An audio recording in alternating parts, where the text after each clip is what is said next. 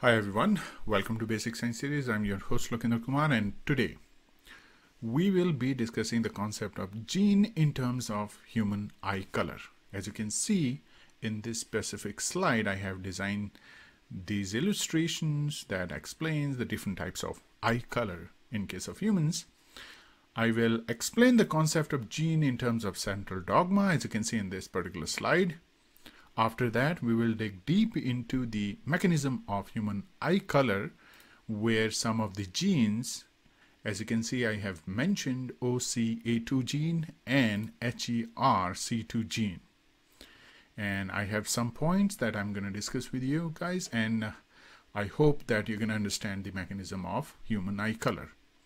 After that, I will give you some of the pointers, some of the research articles that you can read on this particular concept.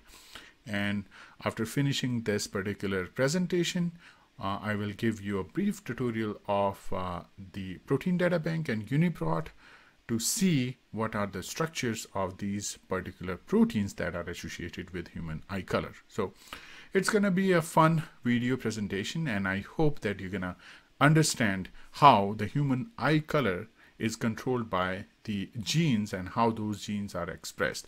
We can understand the function of these genes, and that we can find out in the UniProt website. So I'm going to show you everything in detail, but I want you to understand that the gene is a particular DNA strand that is expressing an RNA molecule or a protein molecule, and that protein molecule is further expressing or performing a function that is responsible for a phenotype. So let's just jump on to the presentation part and discuss all these slides one by one, and after that I'll show you that tutorial, and that is going to give you an idea of the proteins associated with this particular human eye color concept.